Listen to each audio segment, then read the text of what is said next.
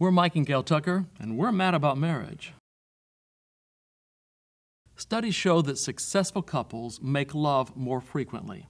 So my question is, does that mean then that the answer to all marriage problems is simply to have sex more often? Well, I know this is disappointing to you, but no, that's not the answer. Man.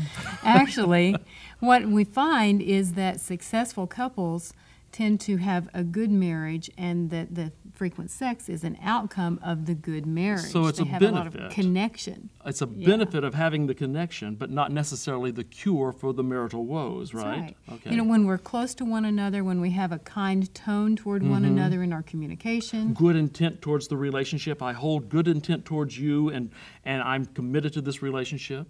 When we have fun together, we're active, we do things, we feel connected in that way, that makes a big difference. We have shared goals, shared values, we're working towards a common good together. We have frequent touch in the relationship, which means sensual touch, not sexual touch.